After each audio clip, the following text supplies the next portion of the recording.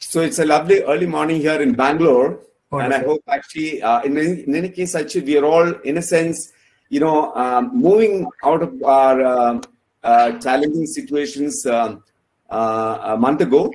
It's progressively getting positive, good news. That means, in a sense, we have to say the lower the positive count, the higher the good news is. It's all happening in India, and thank you so much. We have India's best of hospitality professionals joining us for this one of those rare opportunities to actually interact with a global legend, a global living legend, Professor Chekitan S. Dev from Cornell University, and now he's also an eminent professor at the Singapore University. So thank you so much once again, and I just can't thank him enough for agreeing to come and join us. It's a great opportunity for all of us. We are all his students. So I have the privilege and pleasure to bring you another leadership series, Face to Face. That's the focus, Face to Face Leadership Talk. Professor Chekitan S. Dev, Singapore Tourism Distinguished Professor in Asian Hospitality Management, award-winning Professor of Marketing. Well, he is, of course, the unquestionable guru of marketing, and Professor of Management at Cornell University, S.C. Johnson College of Business in the School of Hotel Administration. Thank you, sir. And once again, on behalf of the entire hospitality industry in India, and I have this privilege to say that because I've spent almost about 45 years in this industry. I welcome you wholeheartedly, not just as an eminent professor of the university in Cornell, which is like the temple of hospitality administration in the world, also as someone who hails from India.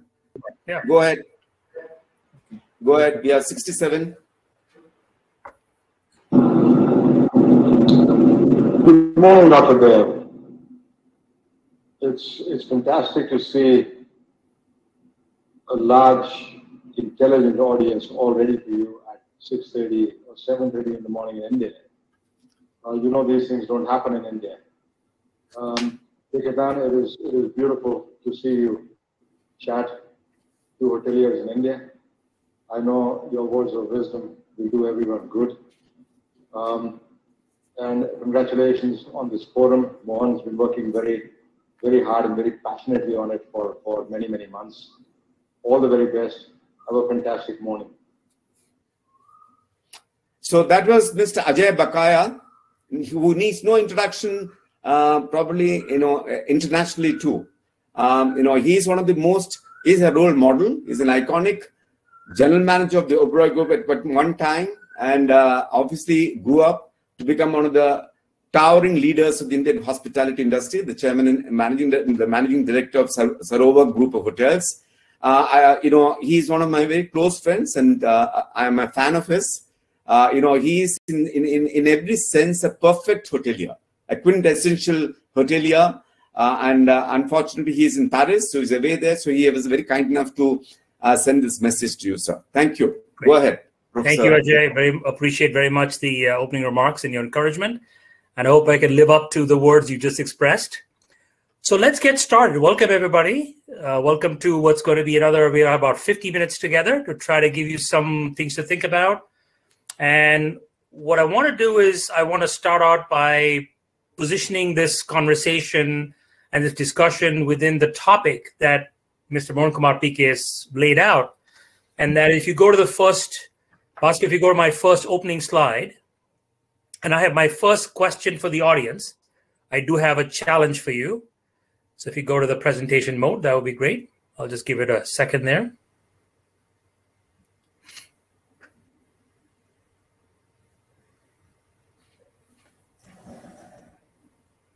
We're almost there. Can you get in presentation mode? Sir, just before you, can we have a couple of words from Dr. Piranandan Reddy? Oh, absolutely. Yeah. Okay. The Bhaskar, I thought I would introduce him as he has his wish just after this presentation. But let me just acknowledge the presence of Dr. Let me just acknowledge the presence of Dr. Priyanand Reddy, the very dynamic CEO of AIMS, and a great friend of mine. And he has huge vision for hospitality management education in India, and he is the creator and the mover of AIMS Institute, University, and Institute of Hospitality.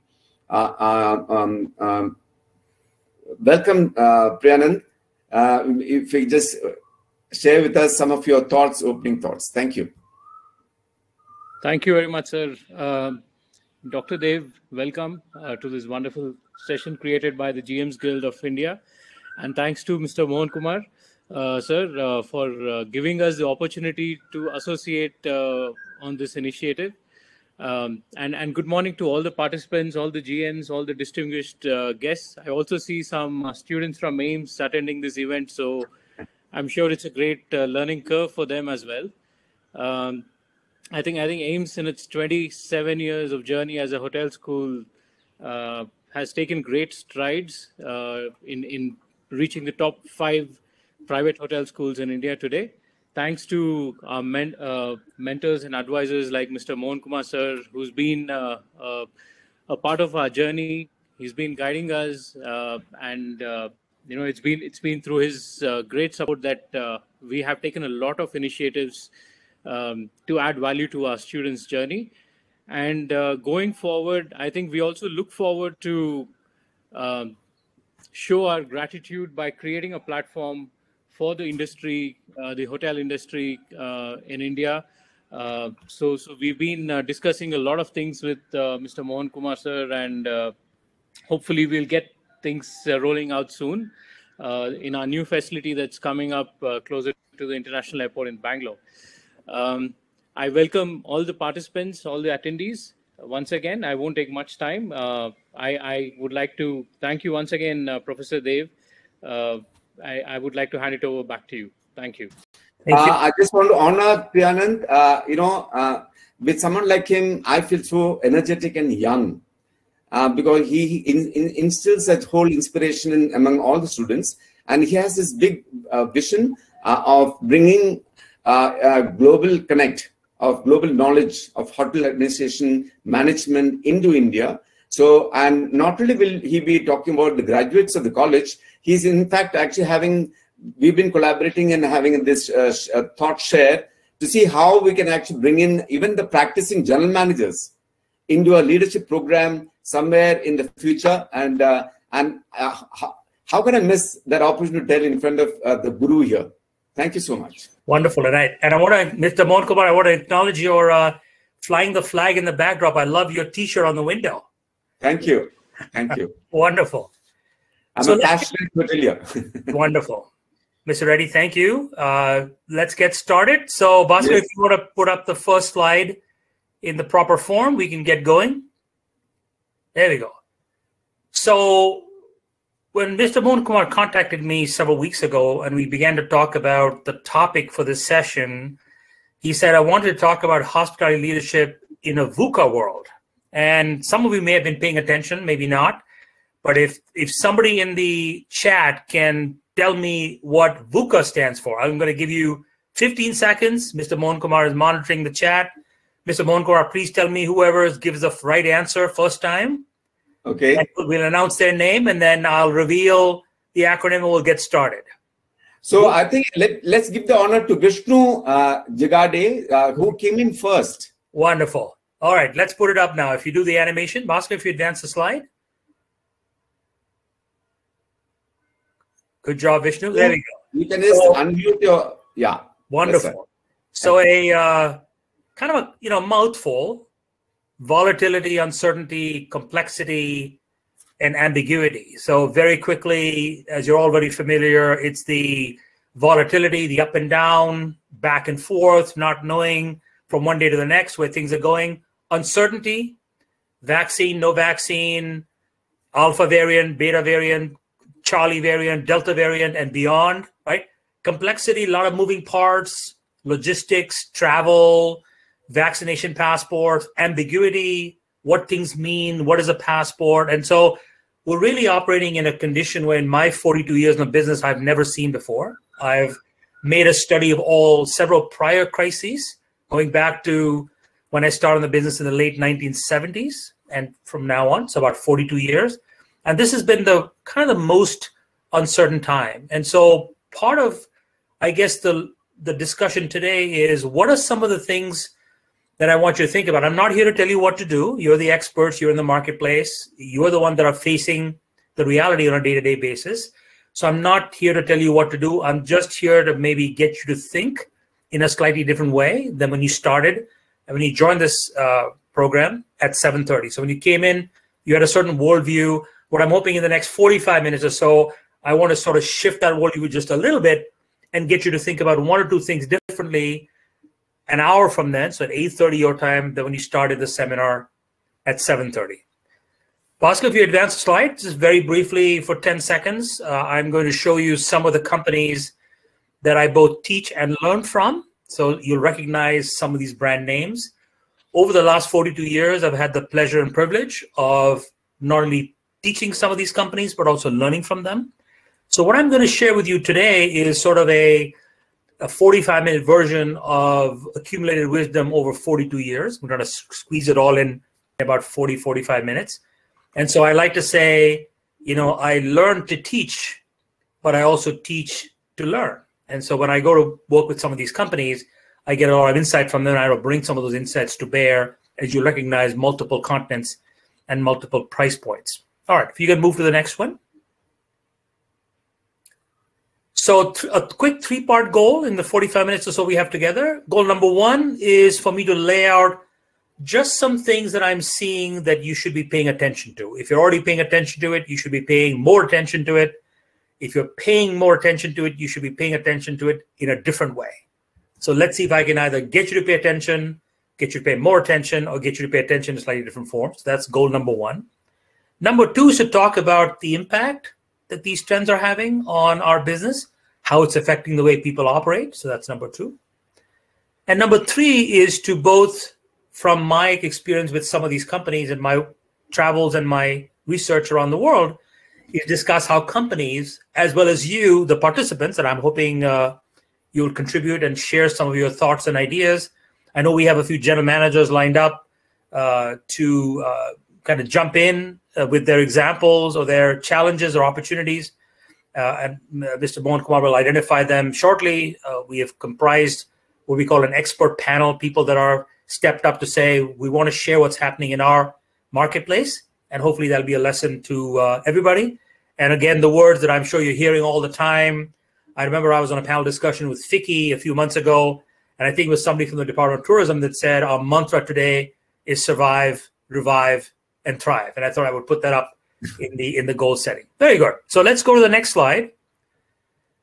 So, you know, Charles Dickens said in The Tale of Two Cities, it was the best of times and the worst of times. It's very hard for us to think about the best of times.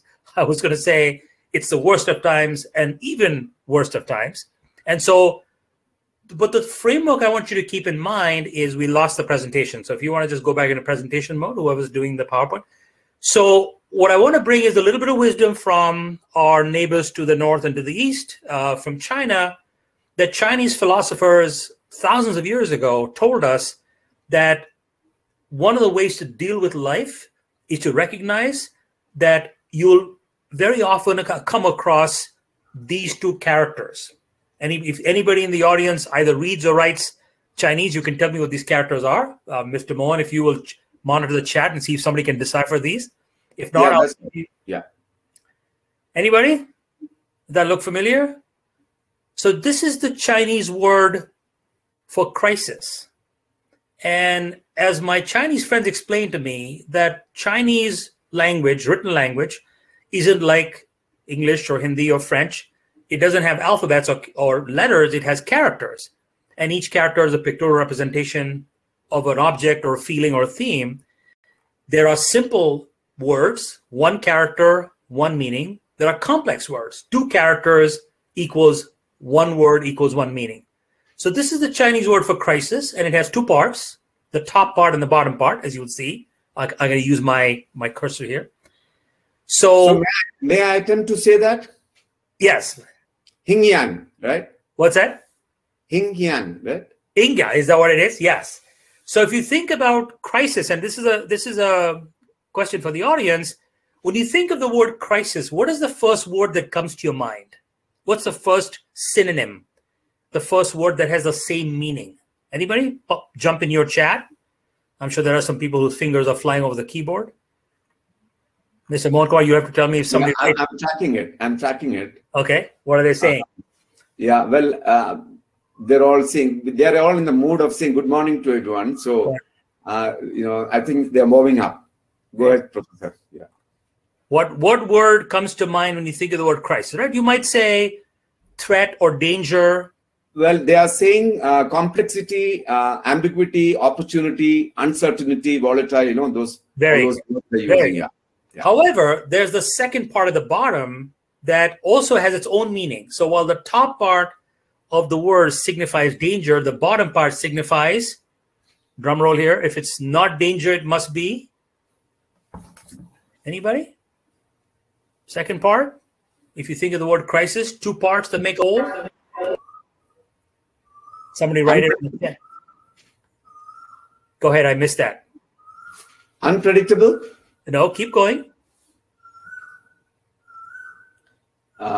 We lost the presentation mode. Somebody, can you go back to presentation mode? Yeah, let me see if there's anyone coming in at the chat box. If the first one signifies threat or danger, the second word or second symbol signifies opportunity. Opportunity. Very good. So here's the takeaway, and that is you have to believe that in every crisis is buried an opportunity. And so for me, the people that are going to survive, revive, and thrive are the ones that are going to see opportunity in this crisis. I know it seems very hard at this point to think of anything positive coming out of this. And yet, if you think about some of the most interesting innovation that have happened in our business in the last 12 to 18 months, it's because people have been faced with these impossible situations and have come up with some new answers. So let's advance the slides and go to the list.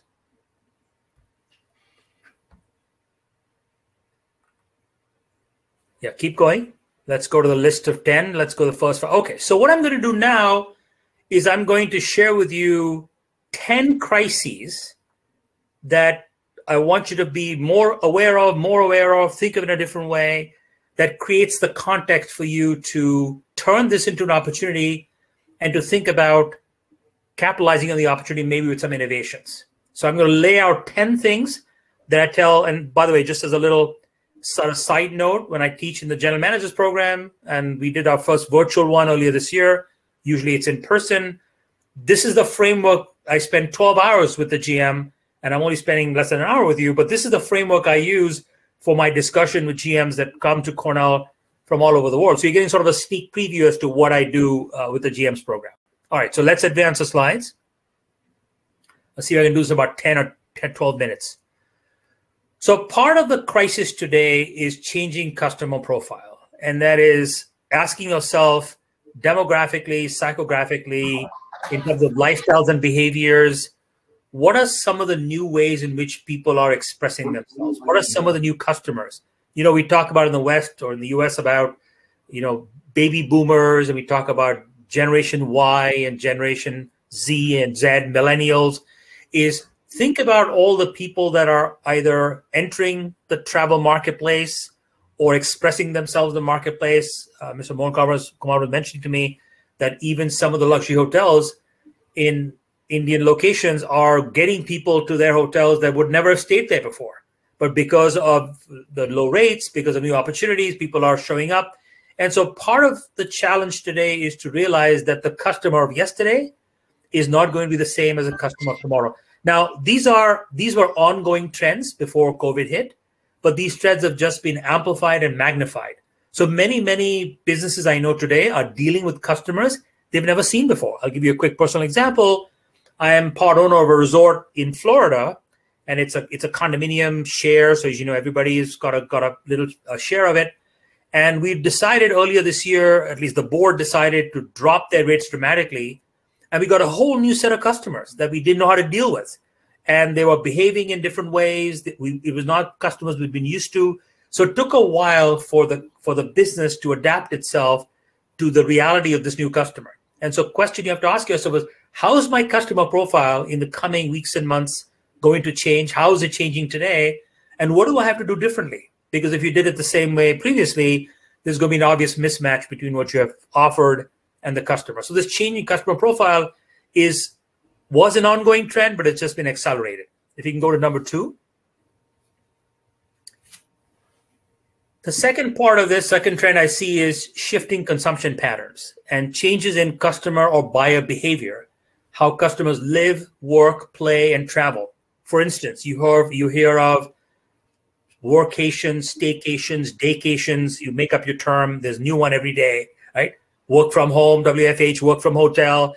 People are behaving in ways, given the pandemic, that they didn't do previously. And part of your job as successful leaders is, how do you adapt yourself to understanding how people's behavior patterns are changing? CEOs of the largest companies have announced that one of the biggest growth in their markets is people combining business and pleasure.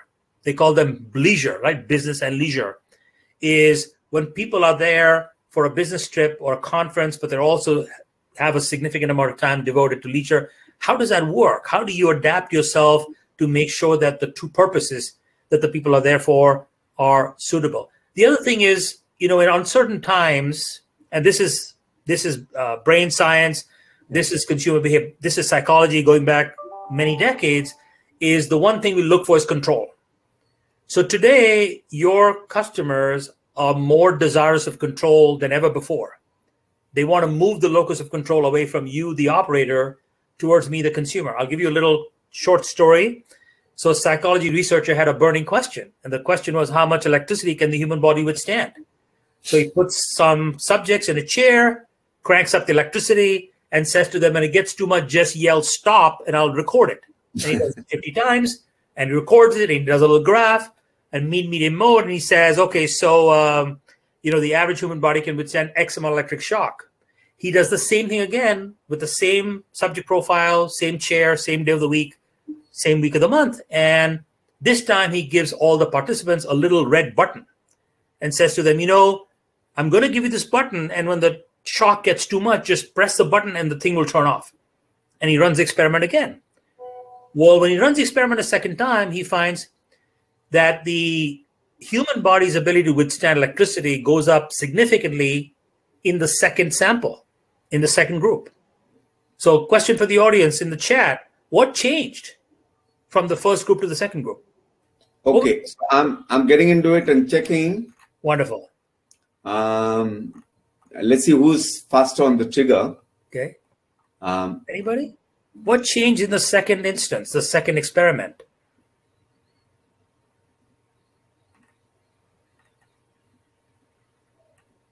You didn't expect many questions this early in the morning, I think. Anybody? What did the red button do? Yeah, Kenneth is saying control. Yes, very good. Give him some credit. So good answer. Well, so, he's one of the gold medalists of the Bombay Catering College and a great manager. Wonderful. So think about, let's get away from the world of electric chairs to the world of business. So you give customers control, the following things happen. Complaints go down. Now, it's not to say complaints are a bad thing.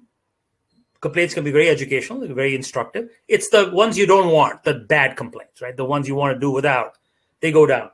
Satisfaction goes up. Intent to return goes up. Intent to refer goes up. And price sensitivity comes down.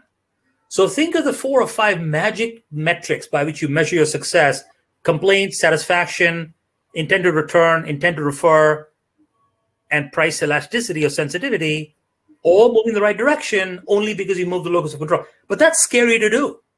A little personal story. I was talking to my wife the other day. He said, we were coming back from dinner, and I said, we were going to dinner, and I said, it would be really helpful if I could know for every restaurant in my market where I am now, I could look and see what is the occupancy for tonight.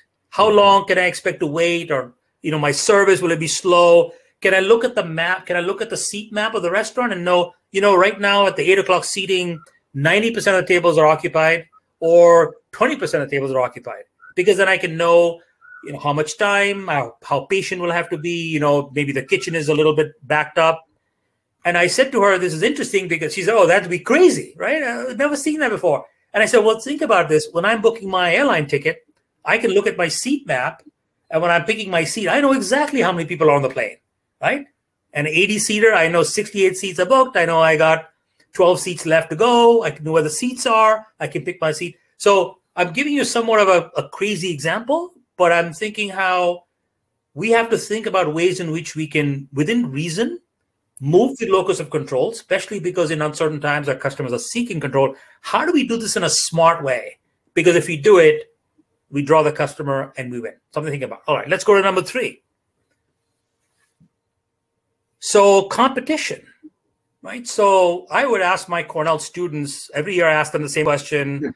If you're a hotel and you have a new person entering your market, how would they measure success? And they'll say things like, well, it's occupancy, it's rate, it's how many mentions in social media, it's satisfaction, it's repeat business, all the great metrics to measure competitive success. And then I push them and say, there's one other thing that you're not mentioning that is burned on the brains of every single hotel manager entering every single market today, at least the smart ones. And you won't find this in any business plan, any marketing plan, but it is burned on the brains of all the people on the opening team. And the very singular objective is how many existing competitors, we call them incumbents, people already in the market, how many existing hotels can I put out of business as quickly as possible? Now that might sound like a little rough and a little aspirational, but if that isn't your motivation, if that isn't what's going to wake you up in the morning and get you going, then you're not doing your job. Because if you aren't going to try to put them out of business, then they're surely going to try to put you out of business. So when I advised the owner of the Four Seasons in Mumbai, and I said, he was a former student of mine, and I said, Mr. Jati, I said, you've got 1 year before you open, you have to start getting the list of the most valuable customers of all the luxury hotels in Mumbai. And you got to pick them off one by one. Goldman Sachs, IBM, all the big companies, Tata's, whoever is using the hotels at the highest level, you got to pick them off one by one.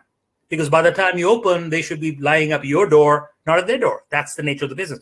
So the point there is that we know competition is very much here, and it's an ongoing issue.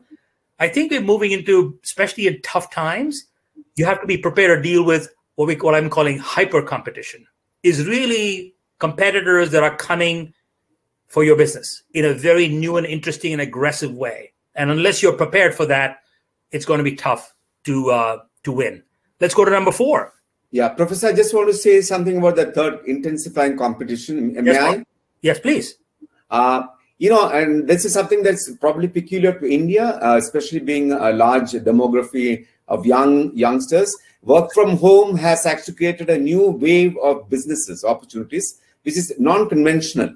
So you have this home delivery business, you have the cloud kitchens, you have a whole lot of things which were unthinkable in terms of the scale, let's say before the pandemic. So that's one of the new animals that are coming into this hospitality. Wonderful. Thank you for bringing that up, because I'm going to come back to that in a few minutes. All right, let's go to number 4. So part of the challenge we face as an industry is realizing that the way we categorize business is kind of outmoded. So if you think back to 100 years ago, we've always thought about individual business, group business, business travel, leisure travel, right? It's kind of what I call a 2x2. And yet there are opportunities today to completely reimagine the marketplace and reimagine the groups within the marketplace. American Express did a study a few years ago where they went to the marketplace with, zero-based start and said, if we had to completely from scratch define our markets, what would they be? And they came up with some very interesting, you can Google this. It's under the program Nextpedition, which is a very clever combination of the words next and expedition, Nextpedition. And they created these segments, these groups of people that were very clearly identified in very different and interesting ways than we've done so previously. So part of you is go back and ask yourself the question, is there a different way of categorizing our customers? Because if there is, then you get there first. You get to think about ways to reach them first, and you get to bring them into your business in a new and interesting way. So think about, can we get out of the sort of the standard way of defining markets and think of new ways for which why people buy, when they buy, how they buy, with whom they buy, so that we can kind of reorganize our marketing investments and outreach investments in new and interesting ways so you can allocate the right amount of investment to the right market, right? So there's an opportunity buried. It's a crisis because everything is sort of up in the air. People are behaving in sort of strange ways. The traditional models no longer apply. The new models are slowly revealing themselves. But as they do, your job is to sort of figure out where's the market moving, how are the new subgroups organizing themselves, and what is the best way to reach them. All right, let's go to number 5. And I promise you there'll be time for questions.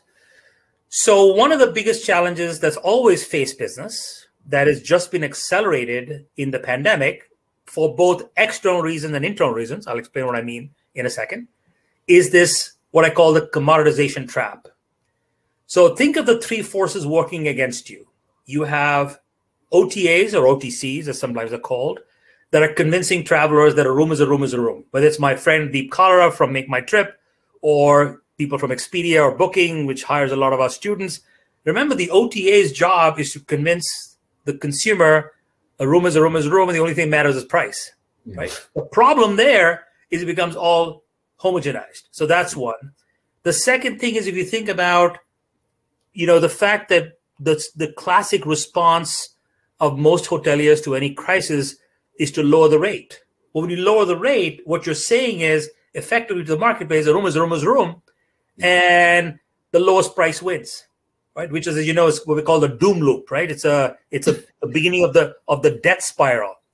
So part of the job of any smart leader today is thinking about, how do I continue to effectively, meaningfully, substantially, and sustainably differentiate myself from the competition? How can I be truly different so that people are not looking for price, they're looking for that point of difference? If you're in the South Pacific or in Maldives and you have an overwater bungalow, there are resorts that have the overwater bungalow and there are resorts that don't have the overwater bungalow. And if you want to stay in an overwater bungalow, well, if you've stayed in one of those, if you've seen pictures of it, it's kind of a unique experience.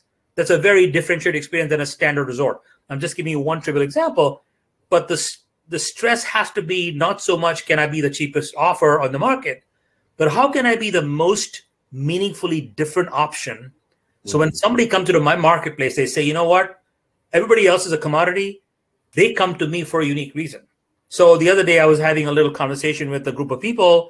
One of them happened to be from Morocco. And he said, all the luxury hotels in Morocco, the Mamounia in Marrakesh, the Oberoi, the Four Seasons, the top tier is doing really well, which is sort of interesting, even in pandemic times, only because they've each been able to differentiate themselves substantially from all the others to say, we have something nobody else has. And so in order to get it, you have to come to me, and nobody else can offer the same thing, which means price becomes secondary as opposed to primary. So this idea of breaking out of this dwindling differentiation and really striving for this point of difference and breaking out of the commodity trap is going to be a continuing. It is as much today a struggle. It's going to be a continuing struggle. Can you give people a meaningful reason to come to where you are? All right, let's go to number 6.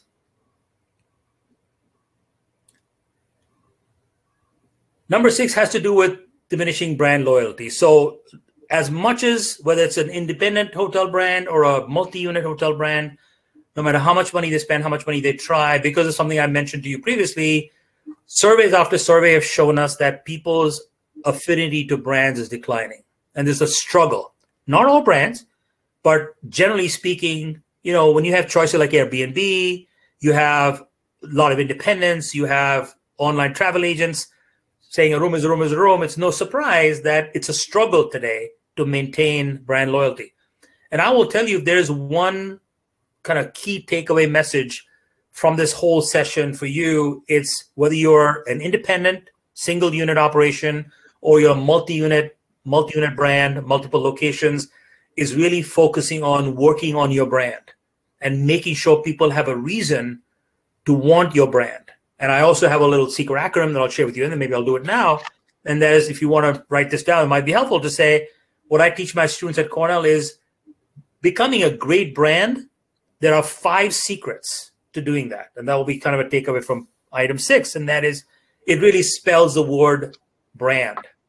So what are the 5 elements? The first one is be brave, be bold.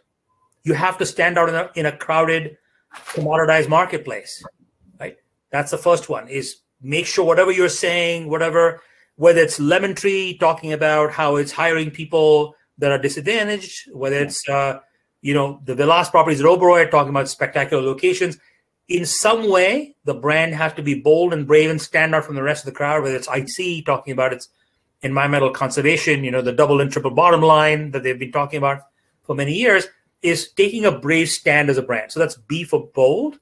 R is for relevant, is how can you be more relevant to your customers' needs, wishes, desires, requirements tomorrow than you were yesterday? I often say to people, when you're checking guests into the room and the guest says to you, so what's new? That's not an idle question. It's a real question, as in, what is new? What have you done since the last time I was here to raise my pleasure coefficient and lower my pain coefficient? Faster check-in, smoother process, less time. So B is for bold, R is for relevant, A is for authentic. Be something that's yourself, that's natural, that's organic, that really represents who you are and not something you're trying to be. The N is novel. People like something that's new, that's unique, that's different, right? So novelty clearly we earn a premium, so novelty is a premium. And then D is distinct, is how can you say that you're any different from anybody else in a meaningful way? We have my former student and colleague, Mr. Vijay Vanchu, on the call, who runs the Imperial. I'm a big fan. Govind Ankoi, the owner, was a student of mine. There isn't any other hotel in New Delhi that sort of matches that profile. If you want that kind of place, then the only place to go to is an Imperial. Okay, with no disrespect to my friends at Leela, the Leela Palace, which I've also stayed at, a beautiful hotel, but the Imperial is always going to be the Imperial, right? So in that sense, some sort of a distinction that you have that unique place in the marketplace that gives you a point of difference. So keep those kind of 5 things in mind as you think about point 6. Let's go to number 7. That's one of the most significant things that you said, Professor. Could you just repeat that brand again? Because a lot of them probably would have missed out writing it. There you go. Very quick. B is for bold. R is for relevant. A is for authentic. N is for novel. And D is for distinct. If you can achieve these 5 pillars, then you've got yourself the beginnings of a great offering. Right? Let's go to number 7, value orientation. So one of the challenges in crisis times and a resistance to try to not drop your prices, maintain price integrity is something we talk about, is the notion of value. And very often value and price are conflated. And I will say almost at every level in the marketplace, price is only one component of value. And so I would rather have you, instead of lowering your price, is add some things to the package to enhance the value instead of lowering price. What you've done is you can increase value by lowering price, but you can also increase value by holding price and increasing the value proposition by adding some amenities and services. So when I was talking to the folks in Dubai, I said to the Ritz-Carlton, who was in Burj Al Arab, I said, when I come to stay at the Ritz-Carlton at the Burj Al Arab and I come with my family, my children want to have the key to the top floor. That's it. If you can get me the keys to the top floor of the building so I can stand on the 108th floor of the Burj Al Arab and get a view, bird's eye view of Dubai, that's amazing. I will pay a premium for that offer. So it's asking the question, how can you reconfigure your value proposition so not only do you have to fight the market in terms of trying to get customers, but you offer the value proposition that people are saying, I'll give you a quick example. So we have a resort in Pennsylvania called the Great Wolf Lodge, and they were trying to get schoolcation business, parents that were teaching their children home and saying to them, why don't you come to the resort? We'll arrange for you to have classes, your students to take, your children take classes at the resort. We will create the position of a chief learning officer. So we will have somebody on staff who will help children who are in school but have to do the school from remote locations, but we'll set it up so you can actually do your school at the resort for a certain number of hours a day, and then the rest of the time you can play. So just examples of how think about your value proposition. You know, my former student Yash Malhotra from Cornell, who runs a restaurant and a hotel in Kanpur, said to me, you know, we had limitations on how many people we could get on a restaurant. So what do? We created a drive-in experience. The restaurant is called Dhuan. If you ever go to Kanpur, you may want to check it out. So you had people driving up, and like the old drive-in movie experience, you get your food delivered in a tray in a very nicely done way at your car. And you're out there, you're in your car, in a private space, it's safe and secure. You know, another one of my high school classmates who used to run Qualia in Mumbai said to me, we try to create new value propositions on the sidewalk, the pavement outside, because we couldn't have people inside the hotel. So we had this really cool bubbles that people were served in. So thinking about value propositions, I think, is a great opportunity in this crisis. Let's go to number 8. So this is never going to go away. The one good news, you know, people were wonderfully pleased to see beautiful pictures of India Gate when the COVID thing happened. You know, blue sky, they showed that the month before, 2 months before, you saw kind of cloudy. You couldn't see India Gate on a middle of the day, and then everything sort of cleared up. People were showing pictures of Kanchenjunga from Darjeeling. You could see the mountains for the first time. So the one kind of benefit was that we realized that we could be doing a lot less. We could be doing things much more smartly, so we're not killing ourselves and killing the planet. And so this has only been accelerated by the pandemic. Is how can you as a business do a much better job being better stewards of the environment? And that's not going to go away. I think it's just been amplified the more we hear about plastic and plastic waste. And so my personal mission has been to convince hoteliers to get rid of the little shampoo and conditioner bottles in the room, either have dispensers, or even better, encourage people to travel with their own shampoo and conditioner. By the way, if you tell people, they'll do it. They have them at home. Everybody has their favorite. And if not, either have a vending machine on the floor or even at the front desk to say, reservation request, you want us to put in your room, let us know, we'll put it in. If you don't hear from you, you bring your own. If you forget, we can give it to you in a vending machine on the floor, or we'll have it at the front desk and you can come get it for free. Just by doing that, if you lower 10 to 20% usage, imagine the millions and millions and millions of bottles. I just give you one trivial example, but I think the pressure is on us now to treat this crisis as an opportunity and say, what can we do different? What can we do better? Let's go to number 9. Okay. So one of the things we're seeing happening, and it's only been accelerated with the pandemic, is, and this is just beginning, you may have heard that SH Hotels and Blackstone bought Extended Stay America. Other big, large companies are either creating additional brands or they're buying up brands, consolidating. So the big ones are getting bigger. As you know, Airbnb is getting bigger every day. So part of the challenge is you're going to be much more consolidated tomorrow than you were yesterday, partially as a result of the pandemic, a lot of buying and selling. You guys have heard what's happened with Hyatt in Mumbai. You know, I got the letter. I saw the letter that went out to all the employees saying hotels closed, all 3,000 people are laid off. So in turmoil times, there's going to be some buying and selling. There's going to be some consolidation. And so if you're on your own, you have to ask yourself, what can I do to challenge or battle with increasingly large competitors? And that's going to get much harder. If you're part of the large company, you have to ask yourself, what can I do within my large company to make sure I get the oxygen I need? Because very often it's very easy as a hotel or as a brand in a large company to get lost and not get the resources you need. And especially in tough times. And they say, sorry, no budget for CapEx. And yet that's what you need to try to maintain your position. So in a consolidating marketplace, the crisis is all bets are off. The opportunity is, how do you make a case for making sure that you preserve and enhance your position? That's number 9. Let's go to number 10. So, of course, we can't finish the conversation without talking about the power of digital. So McKinsey calls it doubling down on digital. Nice little alliteration. And that is, I was listening to somebody the other day from IBM on a panel I was in, and he was telling me that, before the pandemic, roughly 70%, 70 to 80% of airline customers that downloaded an airline app. The number for hotels was roughly between 20 and 25%.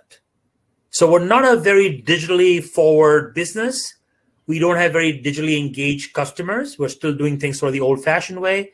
Yeah. Part of the challenge of the crisis today is how do we double down on digital? How do we make sure that we correctly balance high tech and high touch? As I said, I was on a panel a week ago, and I asked, and there's some technologists on the panel, and I said to them, so is the high tech, high touch balance adjusting? Are we becoming more high tech instead of high touch? You know, we're always known to be a high touch business. And I will tell you that nobody actually said this, but as they kept telling me about instances where there was automation, technology, more use of technology, my light bulb moment was when I realized, you know what? It's not an either or. High tech is the new high touch. Yeah. How can you figure out a way to meaningfully connect with your guests at the right moment with the right solution, but instead of doing it with a person, do it way more efficiently and way more ease of use with some technology? So I think looking at that mix, looking at that balance, looking at that kind of the when do you use the person and when do you use technology is undergoing a huge amount of change. The technology companies are here to help you. They would like get a bigger piece of our industry, of course. But the idea is that there are opportunities here to sort of completely reimagine the guest experience by thinking about the right balance between high tech and high touch that has been forced on us by the pandemic. Let me go to the next slide and leave you with kind of a final thought, and we'll open up for a few questions. And I thought you might enjoy this. It's kind of a travel related within the travel context. So my final word on this topic is a bend on the road is not necessarily the end of the road. Right now, we're at many bends on the road, unless you fail to make the turn. So the road is going to get a lot windier ahead. We don't know third wave, fourth wave, fifth wave, where this thing is going. And so all I can tell you is get your hands on that steering wheel, make sure your windshield is clean, make sure your lights are on and full battery, and just get ready to make those turns because it's going to get a lot curvier up ahead. And those of you that make the turn successfully are the ones that are going to go over the finish line. Let me stop there and see if there are any questions, comments. We have about 10 minutes to go. I'll stay a few minutes longer if I need to. But I just wanted to give you sort of a big picture view, again, without telling you in specific cities in India or resorts what you should be doing, just a way to think about the business in maybe some new and interesting ways so that this is the time to do it. This is the time to rethink, to reimagine. Because the good news is your customers, your employees, and yes, even your owners, because everybody's running scared, they'll be a lot more forgiving if you try some things. Not all the things you're going to try are going to work. But if you try some things and they work and you get a breakthrough moment, then this is the time to do it. Because right now, while it's a dangerous, uncertain, fluid marketplace, it's also a marketplace that says, you know, we'll give you points for trying. Professor, you know, we're just mesmerized. Absolutely mesmerized. Yeah, I mean, you know, this is, you know, what comes to my mind. This is Professor Dev's 10 Commandments. There you go. Right. Thank you. Congratulations and thank you so much. My God. It's not just pearls of wisdom. It's oyster pearls of wisdom. Thank you. Honestly. Because I'm in the industry now for 45 years. And I've always been, you know, a follower and fan of yours. And now today, after about 15, 20 years, you know, I'm again listening to you live. So thank you so much. And I know there's been a lot of thought process that has gone into this slides. So there'll be a lot to discuss because I can see the chat box is very busy. So let me just do a little bit of recognition and honoring of the participants who are around, Professor. Terrific. Also, Mr. MohanKumar, what about what are you calling our expert panel, the GMs? Maybe give them a minute. I'm going to do that. Yes. Great. All in a few seconds. Wonderful. Yeah. So just first of all, I want to recognize and acknowledge, you know, this awesome presentation that you have shared with us. Thank you so much. And more importantly, you know, how generous of you, you know, to have spent time and also taken it so seriously and come in with something that is very contextual to our our situation here. And India needs more of you, honestly. I'm happy to do whatever I can. You. I say this with the bottom of my heart. Yeah. Thank you so much, and may God bless you. Glad to do it. So I just want to recognize some of the colleagues who have already come in. They're already here.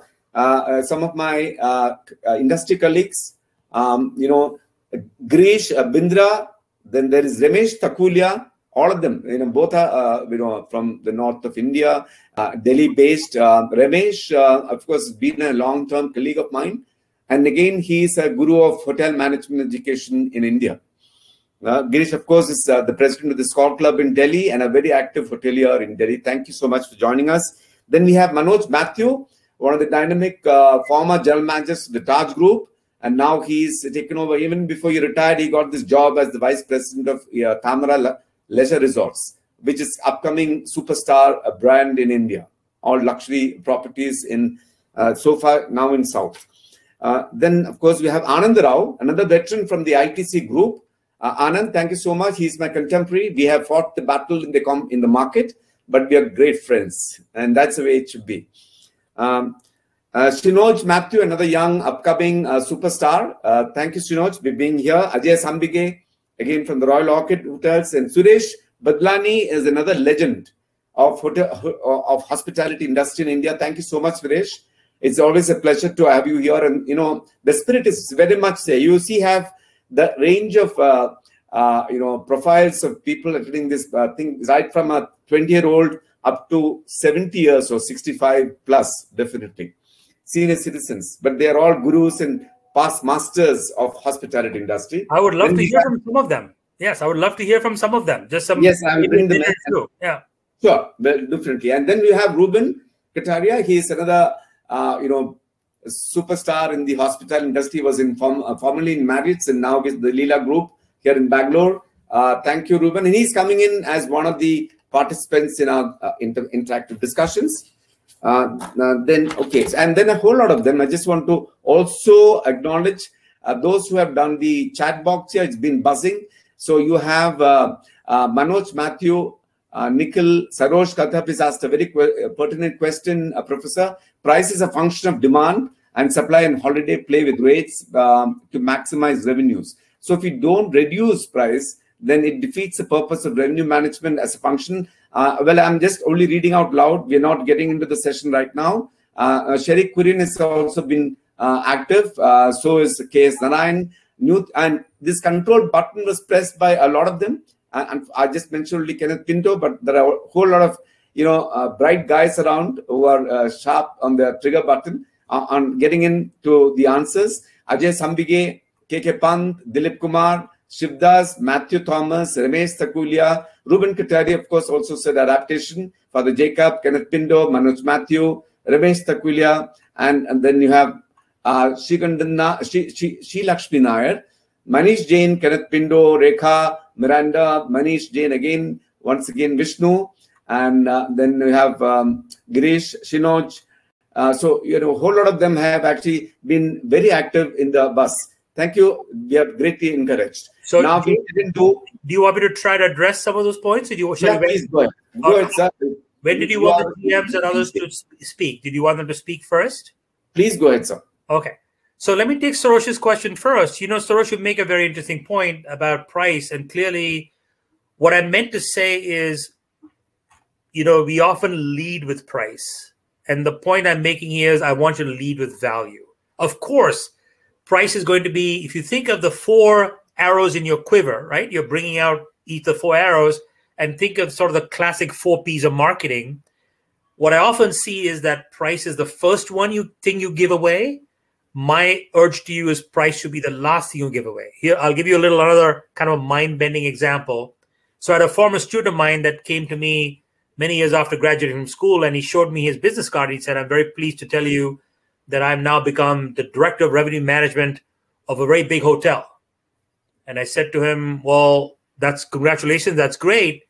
But you need to, first of all, burn your card or recycle your card because your title is already out of date. What you should be doing is not revenue management, not even revenue maximization. but you should be doing profit maximization. Your job should be director of profit maximization.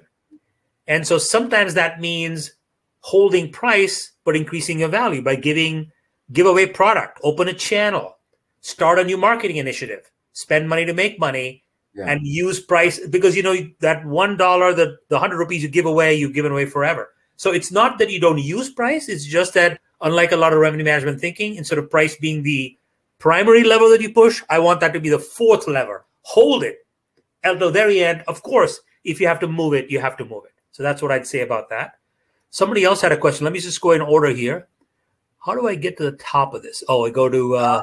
May I request one thing, Professor? Yes. There are lots of them coming in. So we have a dedicated session for that at the end of the after the interactive session. Great. Thank you so much. So let's get moving straight into that interactive session. So we have lined up, as you had suggested, recommended, and I learned a lot from you yesterday in this, pre-test insights from you. So, sorry for all the trouble I gave you yesterday. Not at all. It's been a pleasure. Every moment is actually a golden opportunity to learn more. So I would like to invite Ruben Kataria, Manoj Matthew, is Vijay Banchu if he's there, and maybe one or two others who are willing to come in. Can we get them to unmute their video so we can see them? Yes. We have a control. So I will tell Bhaskar and Syed, if you could actually identify, Ruben Kataria, Manoj Matthew, Vijay Vanchu, or Girish, Ramesh Thakulia, and Kenneth Pindo, if you wish to come in. Okay, so these are all thinkers and thought leaders. Of course, with due respect to a lot of others, we're all equally there, but time is, of course, obviously a constraint. But we're going to give each one of you a chance to interact. We are about nearly after this session of interactive session where we have lined up certain topics. We'll have an open session of chat with Professor Dev. Okay, so are you ready, Bhaskar? Are they coming in? They need to press that speak option at the bottom of the right-hand screen, and then maybe we can give them some access. Go ahead and guide them quickly. Seconds are moving in. Ruben, come in, please. Can we have the gallery mode? Possibly that's how we can see each other, right? Bhaskar?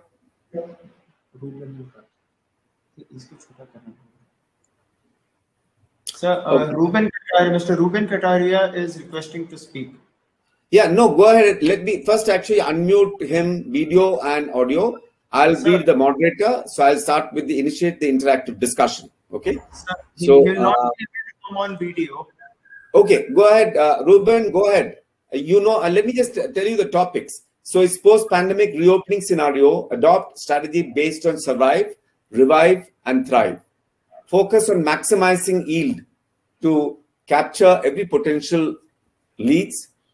Innovate and build agility. That's important. And I know the industry very well. I know the leaderships and how the Indian corporate work culture is. I've been part of that in one of the best brands in India. So therefore, what are the kind of changes that we have to bring in, consciously?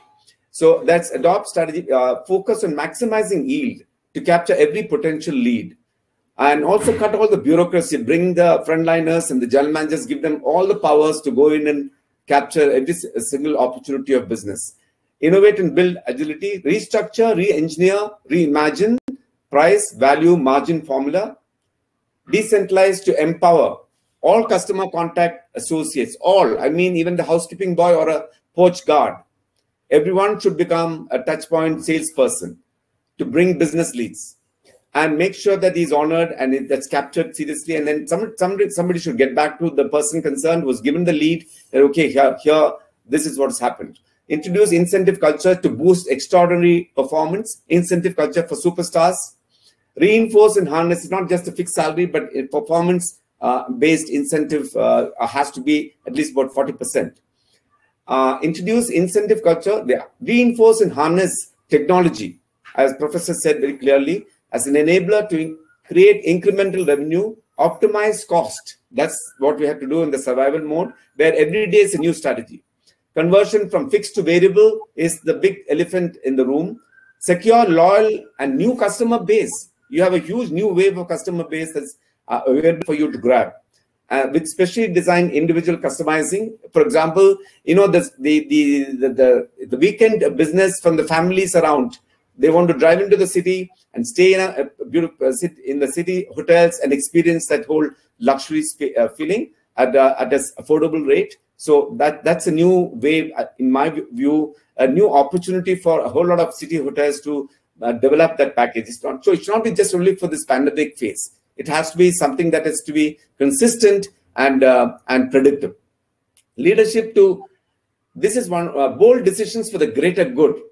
That means if we have to actually sort of sideline and take some affirmative action on the performers who are in the C category and give them some other replacement jobs, you need to do that, because that's the way you can create a dynamic culture, a performing culture in the organizations, right? You have to reward and incentivize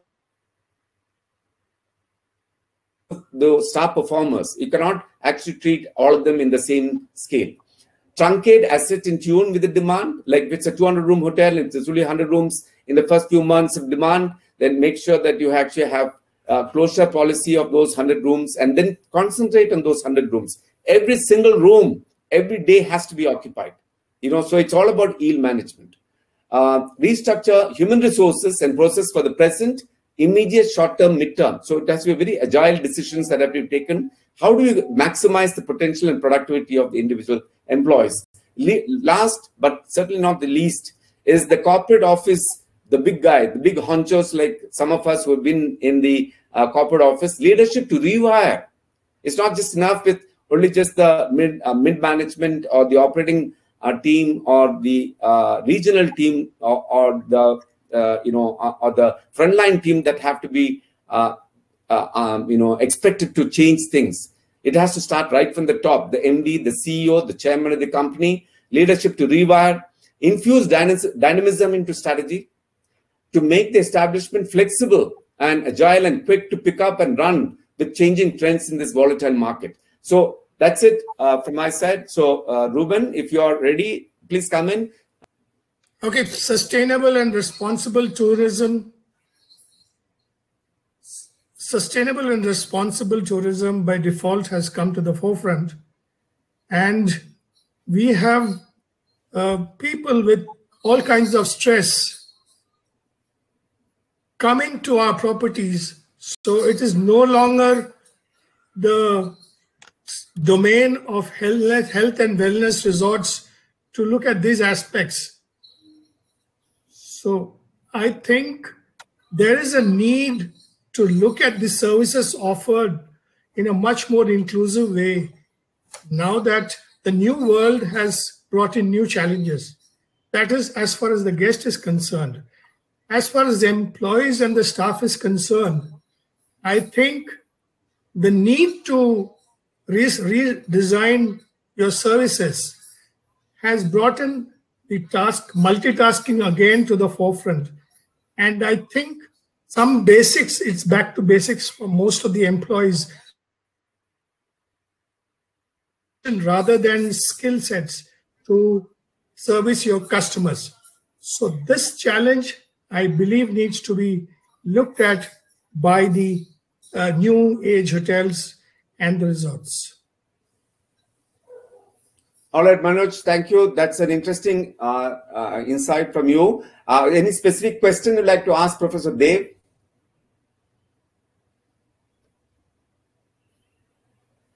So my question is that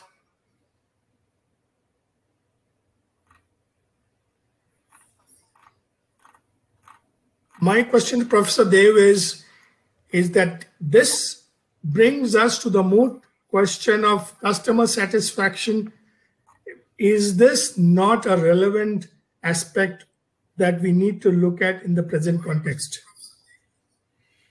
Thank you. That's not only a great insight. Thank you for sharing that. And, you know, we were discussing this in the prep yesterday that there are the one unspoken pandemic that nobody's talking enough about, that you're beginning to see as hoteliers, is people's mental anxiety. So there's financial anxiety, physical anxiety, but the mental anxiety. And to your point, it's not just about, kids coming to the resort and attending school, but it's also about the stress that they're facing, the parents, the children.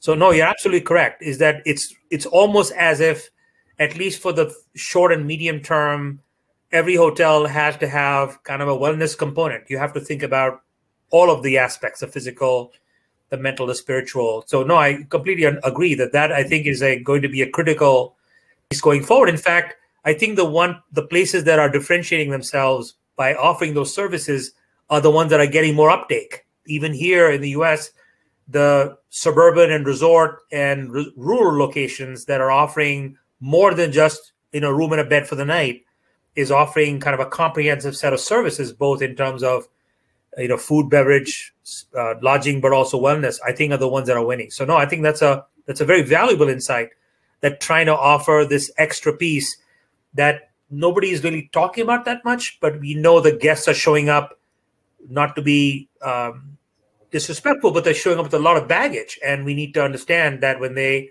arrive at the resort, it's more than just looking for a traditional experience like we had pre-pandemic. So no, you're absolutely right on the money. And I've talked to people in multiple, whether it's in Paris or Costa Rica or South Africa, we're seeing the same thing. Is people are looking for a much more comprehensive experience than just room and bed for the night. So thank you for the insight, and thank you for the question. To Manoj, Manoj has been a very successful general manager of many hotels, and and he's also been he was involved in the setting up and launch of the world famous Taj Kumarakam, in Kerala.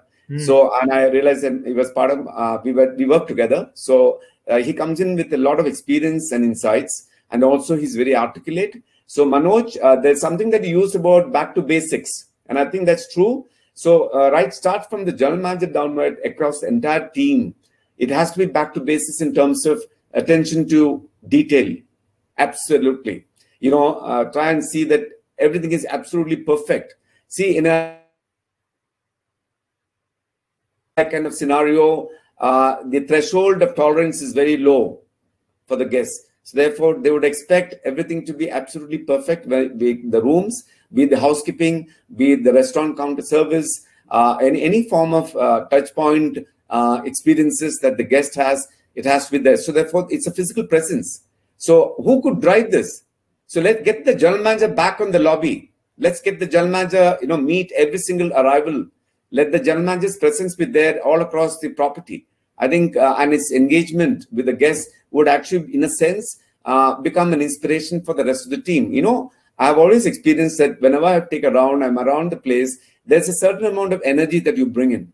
The HODs come in, everyone. So there has to be a culture of more of shop for walk around culture than in terms of, being in the offices and communication, administrative management culture, because next 3 months, it's all hands on deck. So I agree with you. Thank you, Manoj. Professor, over to you. Please close and you can respond. Let me pick up on a couple of questions. Sherry Korean asked a question about, revenge travel. And I like to think of more as pent-up travel, and people are anxious. People are saved their money because they haven't spent the money on things that they were doing earlier. So you can expect a lot more. And you say good old days of hospitality. I'll give you a personal example. So we're having dinner yesterday, and there's about 50 steps down from the main resort down to the waterfront restaurant. And as you climb down those 50 steps, there are lights. This is nighttime, so there are lights on the side of the steps, as you can imagine. Yeah. And as we were walking up the steps, my wife and I were counting how many light bulbs are on and how many light bulbs were fused. And we were saying, to your point, Mr. MohanKumar, had the GM been doing the rounds or the duty manager, you would have known that of the, 50 or so lights, 25 on either side, maybe 10 of them there was no bulb in them. So paying attention to detail. And the reason I bring that up also is because when your customers are coming back in the marketplace, remember, it's a lot of pent-up demand, but there's also pent-up demand with high expectations, no matter what price they're paying. So they're going to be very alert, watching what you're doing. And to Mr. MohanKumar's point, if you're not paying attention to the details, well, then you're not going to get that repeat business.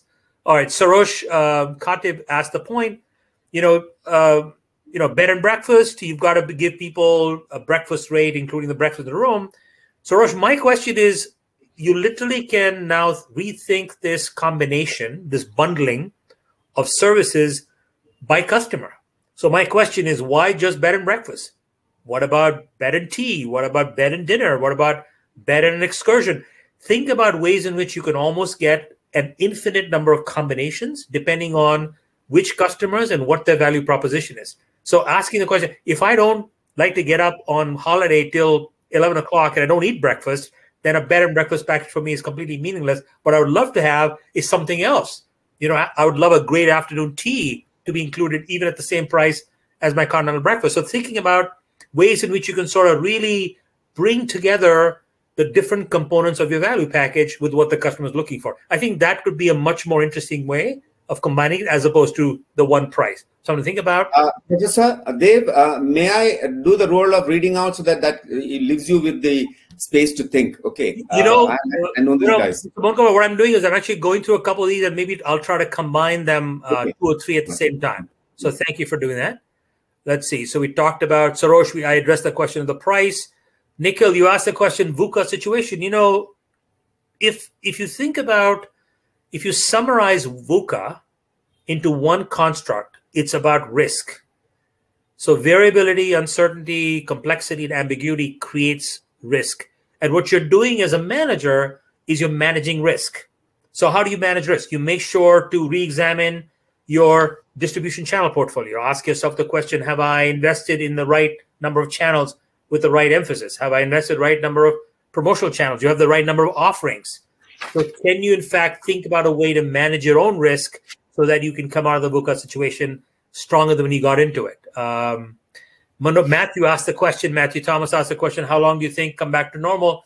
Matthew, it's very hard to tell. I don't have a magic crystal ball, but I will tell you that from everything I'm hearing and reading and analyzing, I'm thinking normal, we talk about 2019 levels. We're looking at probably close to 2025, 24, 25. So it's going to be a while before we get back to those normal. Some are coming back faster, and the others, as you know, long haul travel, business travel will come back before business groups. One of the big controversies is to what extent are groups going to come back. So it's going to be a while. And so what we have to do is really figure out a way to ramp up that when we get to that 3, 4, 5. I mean, there's certain parts of the market that are coming back a lot faster, air travel being one of them. And a lot of the businesses aren't ready. We're having issues. I don't know if you're facing the same thing, that a lot of businesses aren't finding the right talent to be able to staff for the increase in volume, especially the ones that are in the resort or rural locations. So that's one.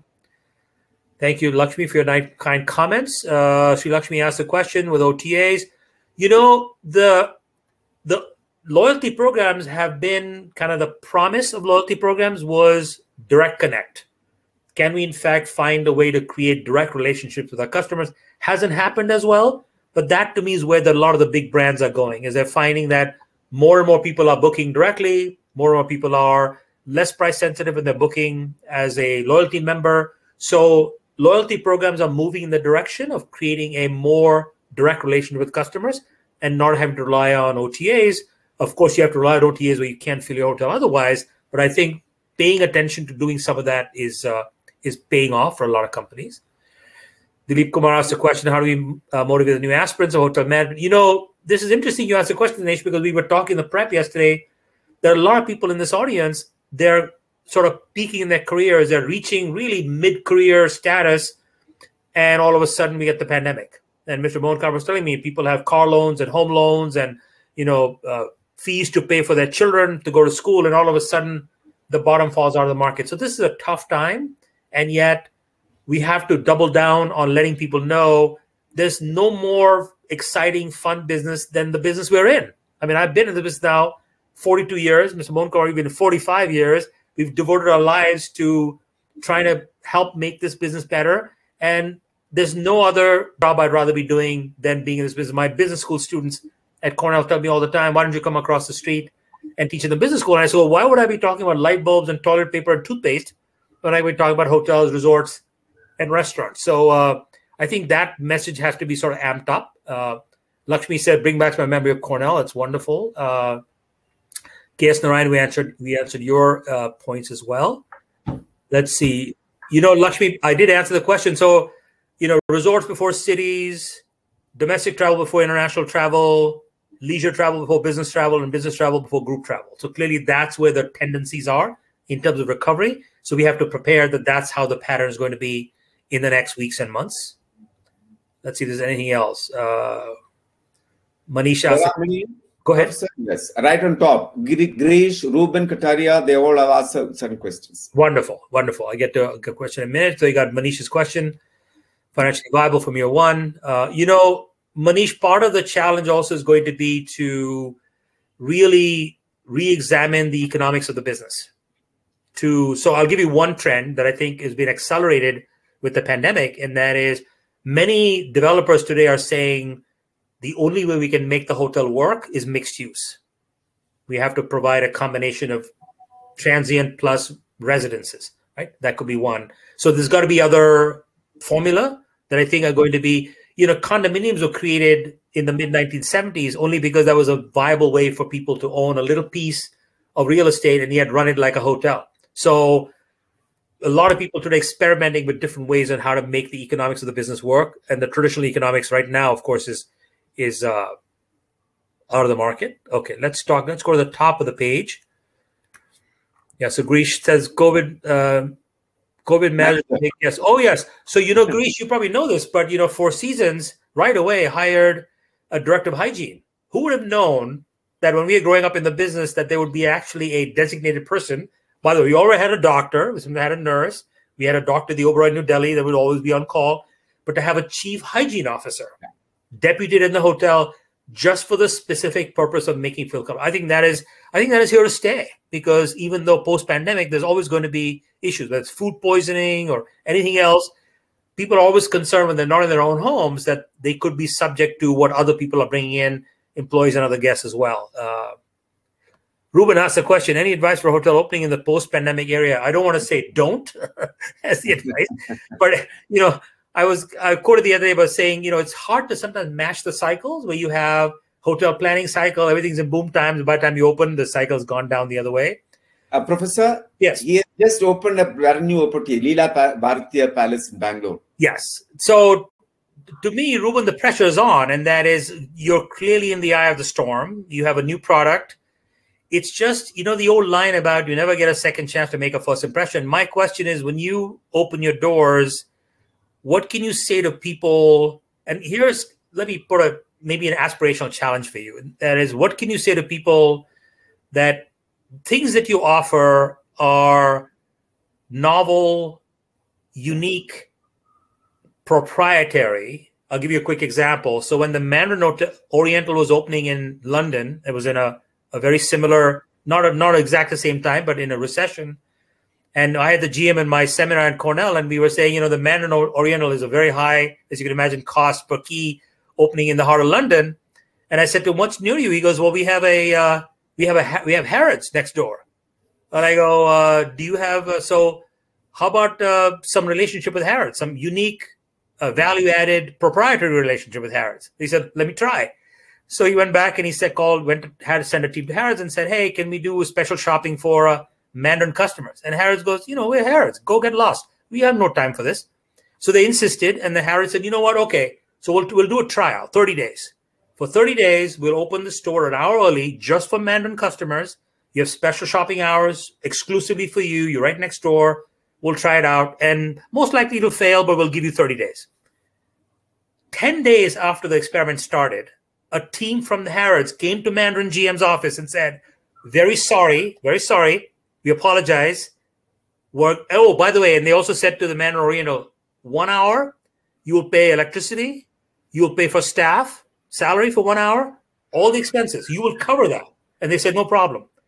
Within 10 days, they not only apologized, they said, no charge from 1 hour to 2 hours, free, just for Mandarin customers. What happened? What they found was that this unique relationship between Mandarin and Harrods created this symbiosis where Mandarin customers are going to Harrods and given special shopping hours are actually buying more on a per square foot, per minute basis than the typical Harrods customer. And so my question is, if I come to your hotel in Bangalore what can I get with you that is new and different and exciting, and nobody else can offer that? I know it's a big bar, it's a high bar, but can you think of some things that you can do for your guests that nobody else can do, which gives me a reason to say, you know what, if you're going to Bangalore and you got one place to stay, you got to stay with Ruben. Give me your response on chat if you're there. Okay, let's see, what else we got? Oh, okay, Kenneth, thank you. Parachute of your minds, that's the idea, right? So I'm hoping that if not the actual thing we're talking about, but just in general, what I'm hoping will, in sessions like this, it's really, as you know, not some things that's being discussed, but maybe it triggers a thought in another direction so that when you walk away in a minute or two, when we're done with this, 90 minutes, you say to yourself, okay, so how is my business practice going to be different from now on for the next days, weeks, and months than it were in the weeks and months and before I showed up at this thing. So I'm hoping one or two things will trigger. And if it does, please email me, let me know any new things you put in place in your practice. Looks like we're running out of time. Mr. MohanKumar, do you want to make any final comments? No, please go ahead. There is still a lot of time. As far as we are concerned, you know, every moment for us is actually learning. Just Great, go ahead. Great. I think I've covered all of the, let's see, Manish asked a question. What do you think about the future? Small family hotels. The big brands are not ready to accept the small hotels to support. OTAs are drawing their pound of flesh.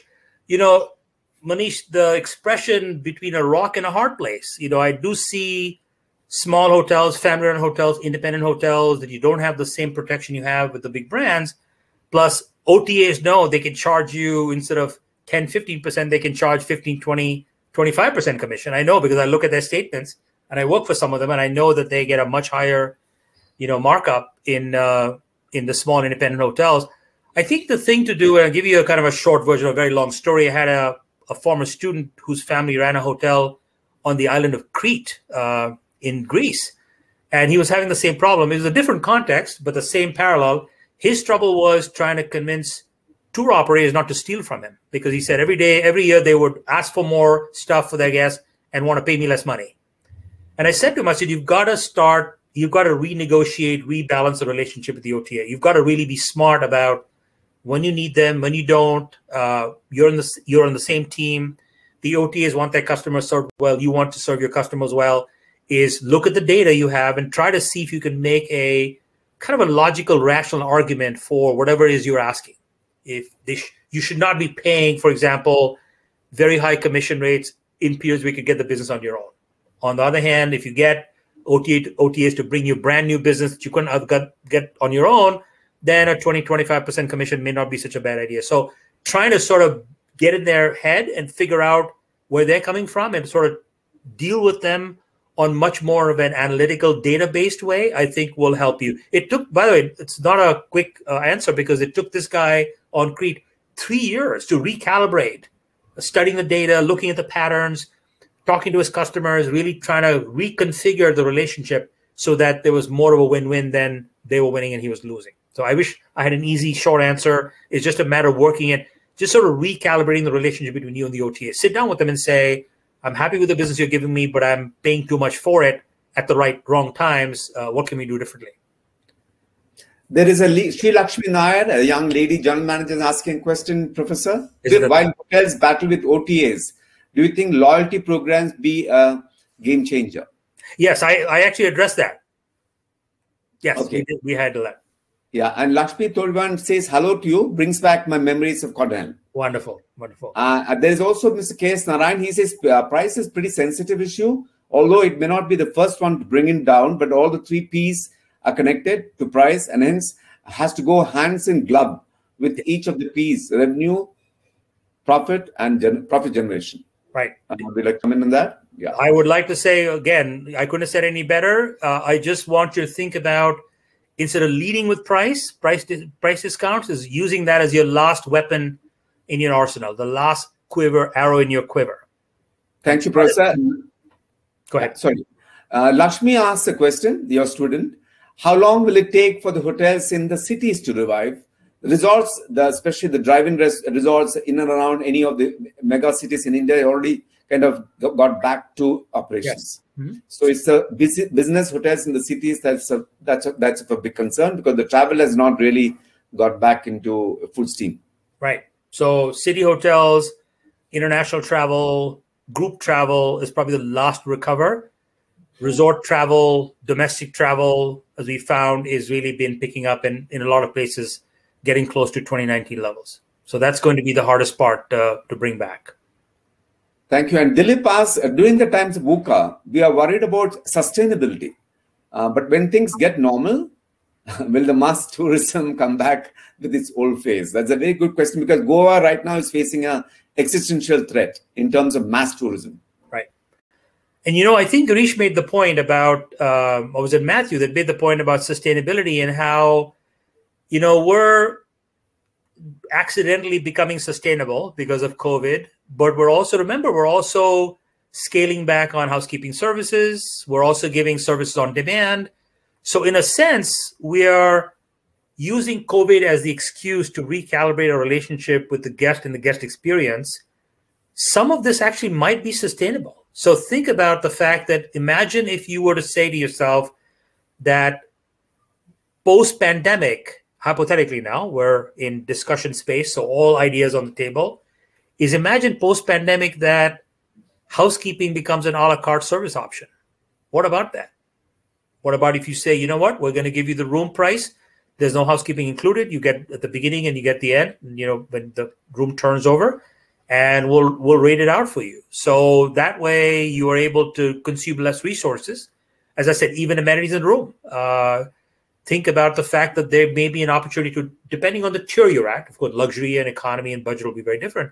But how can you decouple some of the packages and say to yourself, we can do these as value-added options, but if you don't want to pay for them, you don't have to. So you can run the operation with a much differently configured system.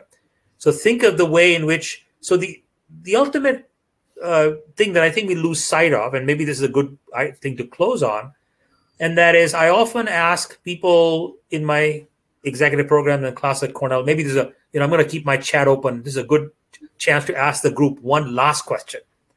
And here's my last question I want to leave you with. And that is, why do people stay in hotels?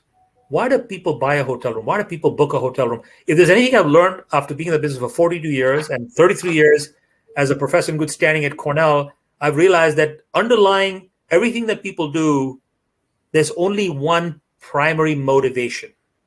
And I want you to tell me, what is the primary motivation for why anybody goes to a hotel? Anybody? AIM students, anybody can jump in. What's the real reason why anybody, that never changes? Anybody want to take that shot? Yeah, I'm looking at convenience. Kenneth says convenience, but you know, Kenneth, I could argue with you and say it's not convenient because sometimes we go out of our way to stay at a hotel, to find a hotel that's really not convenient, but we go there because that's what we want. Comfort, all right. Sri Lakshmi says change. You know, Sri Lakshmi, I can argue with you sometimes. It's not change, it's familiar. I want something familiar. That's why you have these chains, you know, it's a McDonald's, a Holiday Inn, or Hilton. Comfort, sometimes I'm putting myself in discomfort by being at your experience. Experience, Amesh mentioned, that's another good one. Sometimes yes, sometimes no. Luxury and pampering, not always, not always. Change, experience, Manisha says, right? You've obviously figured out by now it's a trick question. And so if you use the word change, for example, or if you use the word, somebody said, you know, have a need, is I'm showing my age here now. Okay, Ajay, you're getting close. So if I was to change one word in a very famous line in a very famous movie, for those of you that have seen or now will go see the movie Apollo 13, Tom Hanks, who was one of the lead characters in the movie Apollo 13, could have said while he was in the capsule coming down to Earth, it's a very famous line that you'll understand even if you haven't seen the movie. Yeah. He could have said, Houston, we have a need. But in fact, he said, Houston, we have a opportunity. No, Houston, we have imagine yourself hurtling down to Earth at 35,000 miles an hour. Challenge. Right. Houston, we have a problem because the capsule was starting to short circuit. So the only reason anybody ever comes to a hotel is because they have a problem. Now, you might say to me, I had a group from the Waldorf Astoria, wait. We're paying all this money, spending all this time to learn this. It sounds very rough, have a problem. I said, it doesn't have to be a bad problem, it's a good problem. You're trying to connect with a business partner. You're trying to connect with a loved one, with a child or a parent or grandparent or a friend or schoolmate, right? So if the only reason anybody ever goes to a hotel is because they have a problem, what's the only business you can ever be in?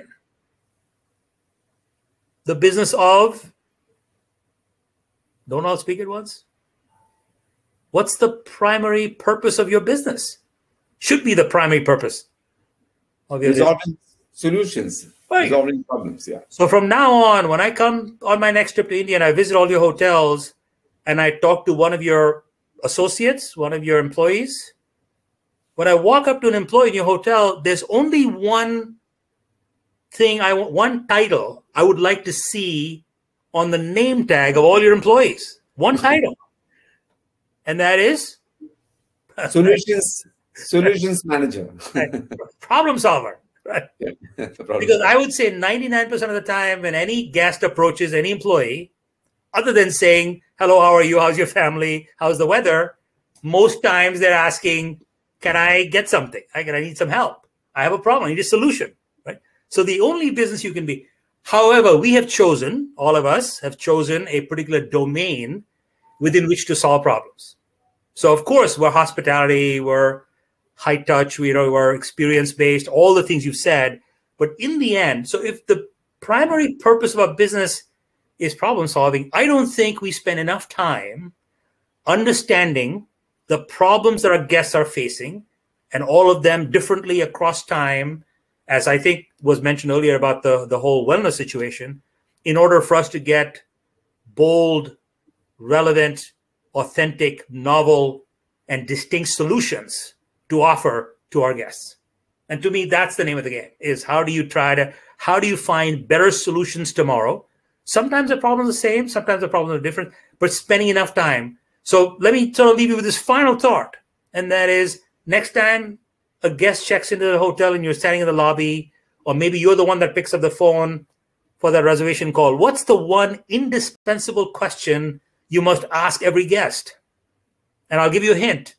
It's kind of has a little bit of a New York flavor to it. What's the question? What's the question you have to ask the guest without fail? Anybody? I'll leave you with a New York moment. The fact that I'm in New York now is, what's your problem? Yeah. Right? Not in so many words, of course, but it's really trying to pay attention to that part, because we have so many myriad solutions. All these things we've discussed, whether it's staffing or this or that, is in the end, right? Not even directly. Rekha, I was being more direct to say, let me take a few extra minutes. The GMs that say goodbye to their guests in the hotel lobby, many of you have done that. Yeah. What's the most frequent question that GMs ask departing guests? Either you can guess. The most frequent question that general managers ask departing guests. What is the most frequently asked question? Simple, basic. Let's give the folks a chance. All right, somebody else. Yes. Yeah. The most frequently asked question by GMs to departing guests. Somebody's got to have an answer to this. Very good, Ken. How was your stay? Of course.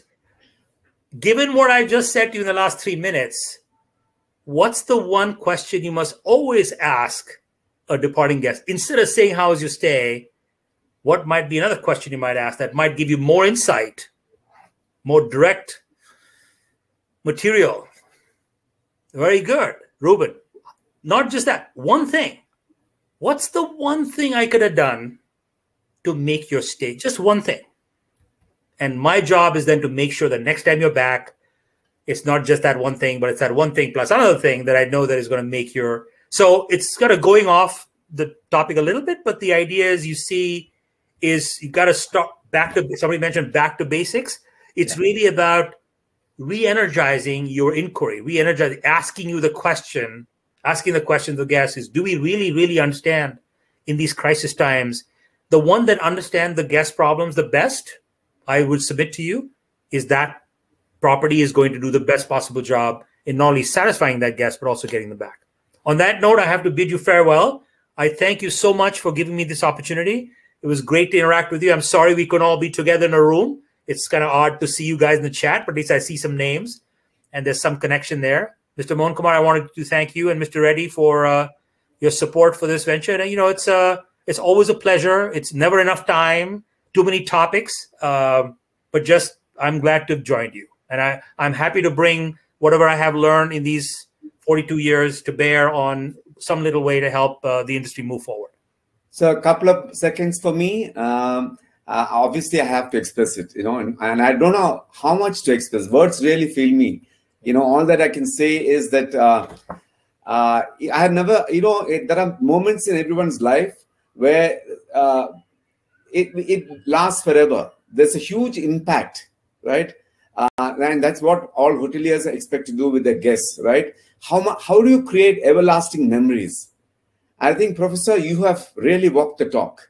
You've been, you know, you have come as a messiah of good hope to all of us in India, honestly. And I want to just, congratulate you and offer you our sincere thanks.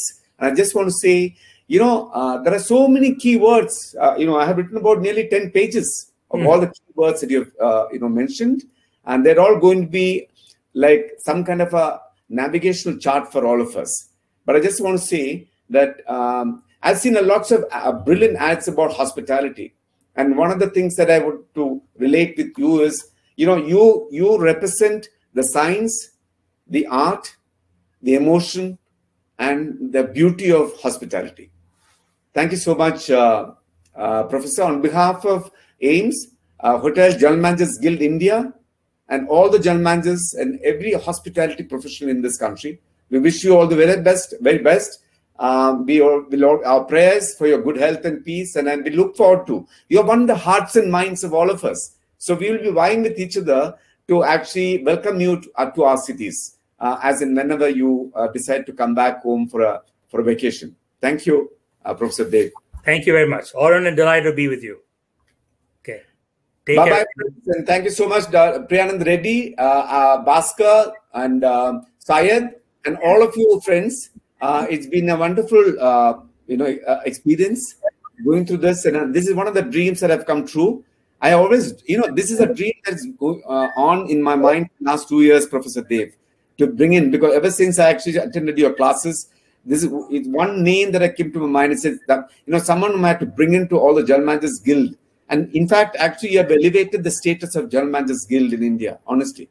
Among all the 13, 14 webinars that I've conducted, your reputation obviously precedes you, but you have, we are seeing, like they say, the god of cricket in Sachin Tendulkar. So far, we are seeing you as the god of hospitality in terms of a guru. And no praises are just enough to describe the kind of knowledge, the thought processes, the insights, and the way you articulated it. That's important. There are many brilliant thought leaders who may not necessarily be so impactful, but you combine the best of everything, sir, honestly.